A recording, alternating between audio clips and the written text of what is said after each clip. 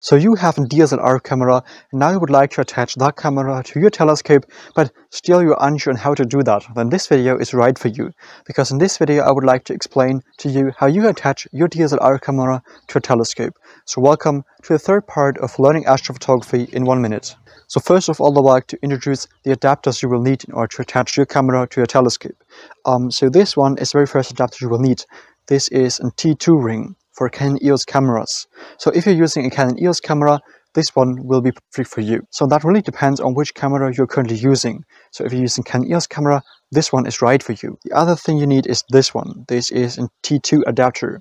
In order to attach your camera to a telescope, all you have to do is to attach those two adapters all the way together, like this one. Now you have to remove the lens from your camera, and then you can directly attach the T2 ring to your camera. Now all you have to do is to attach your camera to your telescope, and that's all you have to do. If you found that guide helpful, I would really appreciate a like and subscription.